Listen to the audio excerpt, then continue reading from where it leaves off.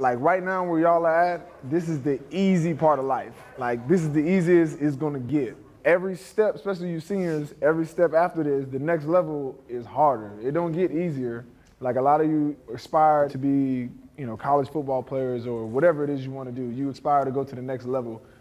Well, once you get there, you haven't just arrived. Once you get there, the work has just begun. And the further you want to go, the bigger your dreams are, the harder it's going to get at each level. All right, so today is just all about you guys. We came out here, pour out into you, give us the knowledge that we have so that y'all can come out and live the dreams that we live. I'm from Piscataway, grew up on 3rd Street, went to school at Ohio State University, won the Super Bowl with the Saints in 2009, and now I'm with the Philadelphia Eagles. All we ask is that y'all give us everything you got and we'll give you everything we got, all right? Oh, come on, come on. Get out, get out, get out, get out.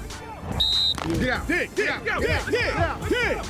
Too young to be tired. I want them to realize that I was once in their shoes, and so was, the rest of my colleagues. We were all sitting in the same place that they are. We didn't just arrive in the NFL. We had to work hard and come up from the bottom just like they did. We had to overcome challenges, overcome obstacles, and that they could really accomplish the same things we could. It just takes that focus, that hard work, and that dedication. So whereas most camps, some people do 40 times, and it's usually like hand time, unofficial.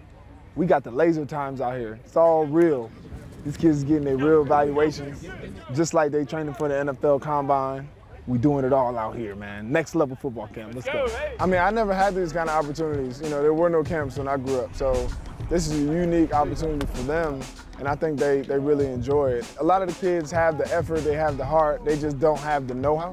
So you give them one tip and they try it and they perform better than they did last time, and really, that's all you want, is to be able to give them a little bit of knowledge, and then help them see that they can be the athlete that they aspire to be as well.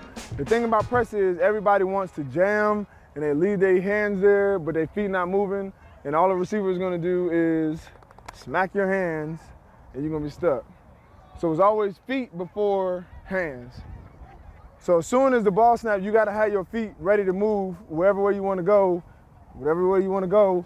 I'm gonna step with him and use my hands after that.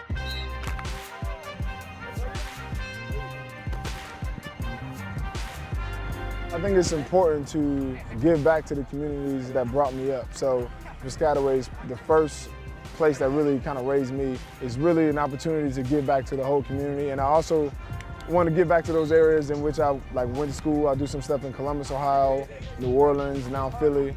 So everywhere that I get a chance to live or get a chance to have an impact, I want to really spread my wings and affect those areas. That's a good job with the first part of camp and your training and your testing. What we need to break it down on? Squad on 3. Squad? Hey, squad on 3. 1, 2, 3. Squad!